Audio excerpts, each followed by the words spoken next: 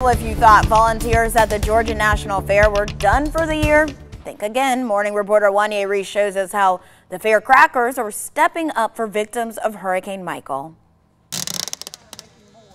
Volunteers at the Georgia National Fair are pitching together. I started volunteering about 10 years ago. Including Tom Toombs, who is putting in overtime for Hurricane Michael victims. This was a great way for me to receive goods and forward it to people in need.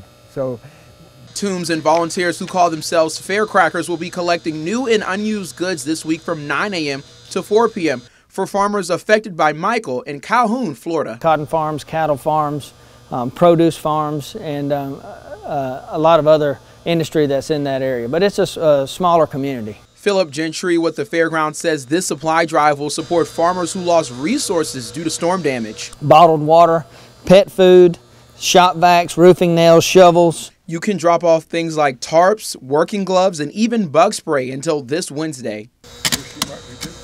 And while Toombs helps out, he knows his hard work will pay off in a different way. There are people really hurting that really need the things that we're trying to collect today: batteries, food. Now, once the donation drive is over, they're going to pack and sort everything up in these boxes right here, and then they're going to load them into a semi truck. Once they do that, they hope to have the items in Florida by Friday afternoon. In Perry, Wanya Reese, 13 WMAZ News.